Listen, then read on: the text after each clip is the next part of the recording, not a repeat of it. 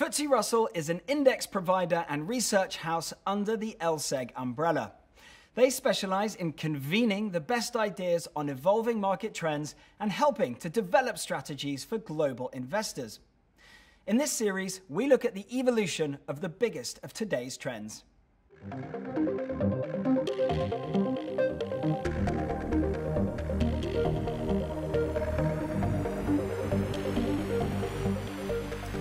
In order to understand any company, you need to understand the culture and the people that run it. It's only after you understand them both that you can start to predict the trajectory that the company is on.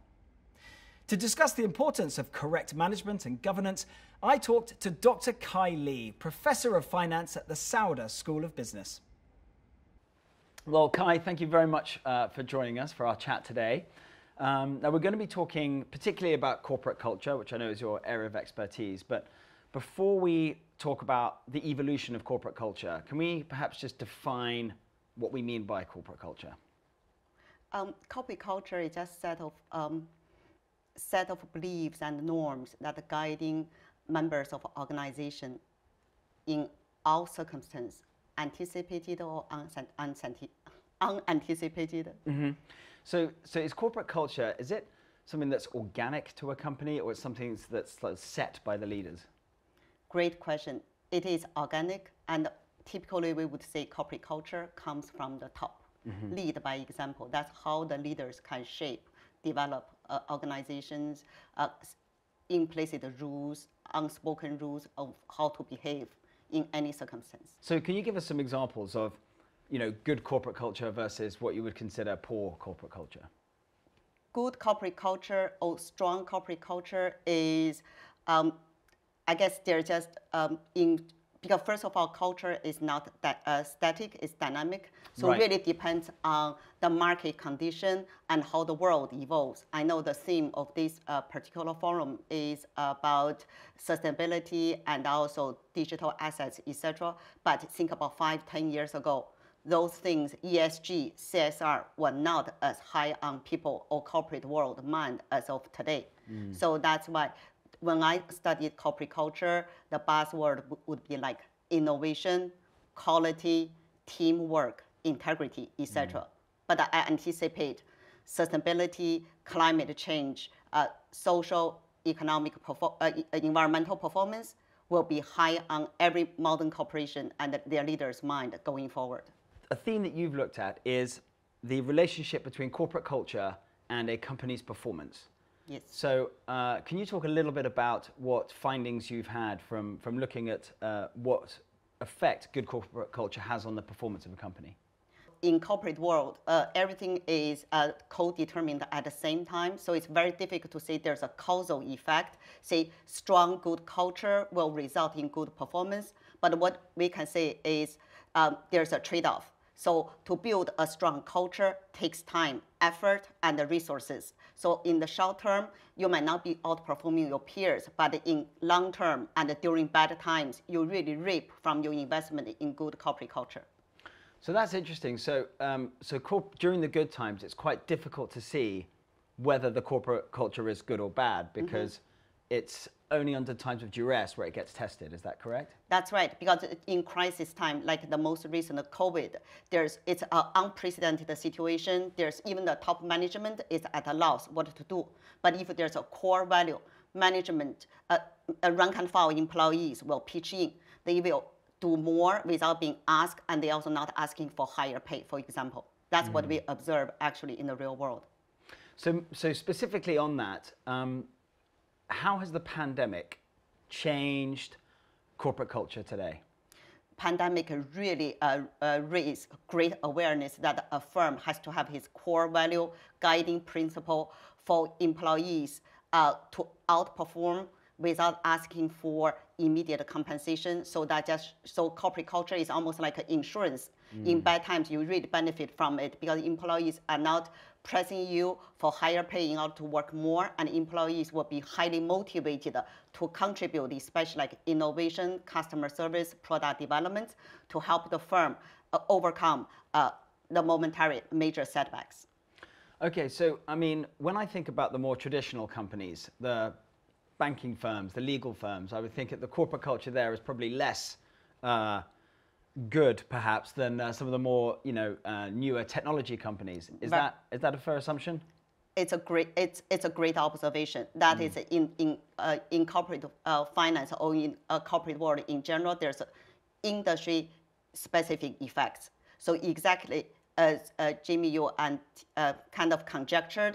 So that's what we see. So for high-tech companies, that they will be very strong in innovation and quality. So customer, product, services to develop high-quality product services to satisfy their customers.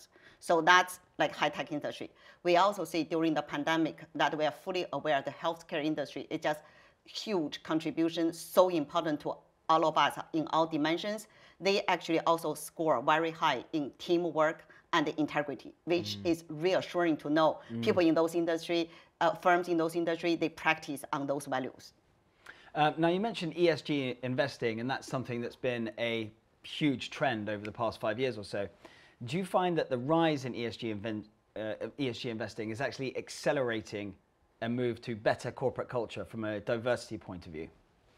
Oh, definitely. As I said, corporate culture is not static, so it will be shaped by major events as you've been from the Wall Street, like going public is a watershed event. Like Goldman was a great example. And also M&As is another good example that culture will be shaped, which I use IBM's acquisition of Red Hat. So here, with this climate change, we all live and breathe with extreme weather patterns. So there'll be rising awareness about we need to do something. Instead, just go to the bottom line. Now we have the triple bottom line. It's like people, profit, planet. So ESG, environmental, social performance, diversity itself is part of the social performance. So they will definitely reinforce each other going forward. One of the other topics I wanted to discuss with you is how corporate culture is going to change over the next 5 years or so. And one thing that is inevitable is the place of AI within companies. And I think no matter what company you are, even the more traditional ones like accountancy in the medical world, AI will play a part. So how is that going to affect corporate culture, and what do we need to do now to sort of prepare for it? It's a multifaceted question. I would think, like in my own work, I use actually machine learning in order to capture culture. Just like from very beginning today during the interview, you will ask me how to define culture. I need to be balked because it's something you live and breathe. My personal experience, I'm very fortunate to start in a place with a great culture, which collegiality. So culture is really something so-called intangible assets.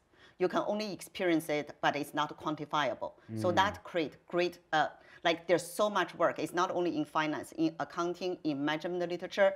Everybody talks about corporate culture / organization culture, but it's just so hard to quantify it and then to establish a relationship between culture and performance. So previous work prior to mine, people just do questionnaires and surveys, but that is just going to be a very small sample. You always have survey-related problems. So what we did is I was very fortunate to be able to work with people with strong computer science background, that we decided to capture culture from what the top management preach and practice. So we actually use textual data, which is earnings call transcript, giving you background in capital market. So the earnings calls, the purpose of earnings calls is really talk about the firm's performance instead of promoting culture. So that helped us not to have this cheap talk kind of concerns. Just lip service, you mean? That's right. But if the company has a strong culture, the words of the management will reveal the core values they cherish, they embrace. So that's what we do, is we score culture, use machine learning techniques from earnings transcripts, which typically are CEOs. Most times it's the CEOs and the CFOs talking about past performance. So it's an unintended consequence for us to capture culture. So I actually read in one of your papers that you went through as many as, was it over 200,000 transcripts? Yeah. So how do you do that? This is a machine that's going through, picking out phrases that reflect, in your opinion, good or bad sort of corporate culture. So what would be some of the phrases you would look for? So we'd look at for example, like teamwork, we'll be looking at synonyms to teamwork, such as cooperation, collaboration, but that's not enough.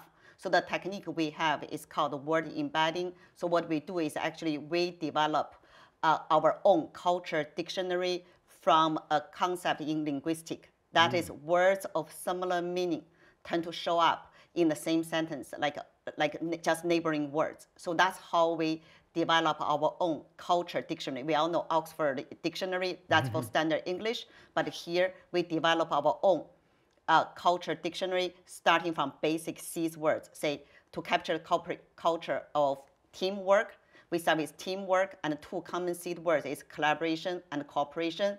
Then we just go to the earnings calls transcripts and look at any other words show up related to teamwork, collaboration, cooperation, and we have a frequency complex algorithm. Then we're able to identify other set of words that all suggest talking about teamwork. And so your conclusion being that those earnings call transcripts, which included more of these teamwork style phrases, they have been the better performing companies. Yes, yeah, that's what the association will establish, that this trade-off thing. So it might take time and effort to build up culture, but once you have strong culture, it really helps you in the long run. I see. So, for any investor out there who's looking at investing in a particular company, whereas perhaps you would have originally just looked at numbers and balance sheets and things like that, now you need to be looking at, what is the corporate culture there, which is something you're measuring. So that makes a lot of sense. Yeah. So going back to the issue specifically on AI, I may ask you if you have a particular view on how quickly AI will be integrated into the workplace, but also how will it change corporate culture? Because this is a cutting-edge technique. On one hand, there's an ethical issue about privacy, right? So given I'm a Chinese national, so facial recognition is ever present, and they never ask your approval. So I think that part we really need to pay attention to is respect of privacy, and also recent scandals by Facebook changing name to Meta, etc. So there are some huge downside if you not pay attention to how to manage data for commercial use while receiving input from the customers, get a permission. But on the other hand, it's a really powerful tool. So just like my own research, because of AI, machine learning, I was able to capture corporate culture. That would be a quite important metric for the investment community when they look at their portfolio formation. For example, if they are very high on ESG or environmental social performance, they can actually use UI to score potential portfolio firms and then make investment decision. So it's definitely beneficial, helpful. So with some of the big tech companies, I imagine it's easier to have a better corporate culture if you're a smaller company, but as the company gets bigger and bigger, is it possible to still maintain a good corporate culture even when you've got companies like Facebook and Amazon that are just so big? Yeah, just you raised this question. This is a good one. You also asked from beginning. So exactly how culture is come about. So definitely from the top. So Alphabet, Google, they still have founders in place. So they really shape the corporate culture. The other is definitely competition. How your peers are practicing, and you might not want to lagging behind. If you are very bad in corporate culture, you might have an implode situation, as we have seen in some other companies. So 5 years out, let's say 2026, what do you think the topics will be we're talking about in and around corporate culture? That's a great one. I think these days there are going to be also an important role played by regulation. So we have already heard that SEC is looking at mandatory disclosure on firms' ESG performance, that given firms listed on the market, they need to raise capital from investors, and they also have to comply with a regulatory requirement. So I definitely anticipate going forward, more of ESG-related values will be an important part of organization culture. It's like you just cannot just look at the bottom line profitability, sustainability, and equity, diversity, inclusion will be the value drivers going forward. So I guess what we're getting to is, and this is something which I think your academic work is trying to concentrate on, is will we ever be at a stage where we can have a measurable number which tells us what good corporate culture is? Because I'm thinking if you're a young company starting out now, is there certain boxes you should be ticking even if you're starting out today? As a firm's life cycle, at different stage of a life cycle, you're going to have different priorities. From my own research, given I measure corporate culture from earnings calls, that's by default, you are not a startup. You are not doing your quarterly earnings calls. But I would think, look at all the successful startup firms, those unicorns. I think culture should be from the very beginning. Yeah. Like for you to be able to grow and to be successful. So, but intermeasurement, that's hard because being a private firm, by definition, you have no obligation to tell people what you are practicing, what you believe in, and how you train your employees within your organization. So that's a data challenge. Just so I'm clear, when you talk about the coming from the top, corporate culture starts at the top, are you talking about CEOs and CFOs, or are we talking about the board of directors? So the stock market, right, I think 20% is by the high-tech firms, and they are run by their founders. And it's a corporate governance issue. Because even though we say that, board's supposed to be arm's length, should be independent, but we all know they are handpicked. That's right. By the CEO. That's right. So the top is really the founder, the entrepreneur, and the CEOs. Right. Which is unfortunate because we're supposed to have an independent board, but it's just on the book, but not in substance. So reading between the lines, you may look at a company like Facebook or Amazon where the founders are still there and you think it's a little unhealthy for the founder and CEO to be also involved with board selection choices. That's why that's a joke. It's like in the Facebook case, you cannot fire the founder, so you just change the company name. That's the going joke. Sustainable investing and the role of ESG in corporate culture was something that was certainly talked about for 10 years, but it didn't really translate into investment opportunities. But now, due to the rise of indices allowing more direct investment into ESG and sustainable themes, capital allocations are accelerating these trends, creating opportunities that are only going to get bigger and more diverse in the future. If you'd like to read more on this topic, please go to FTSERussell.com/research, where you'll find much more information.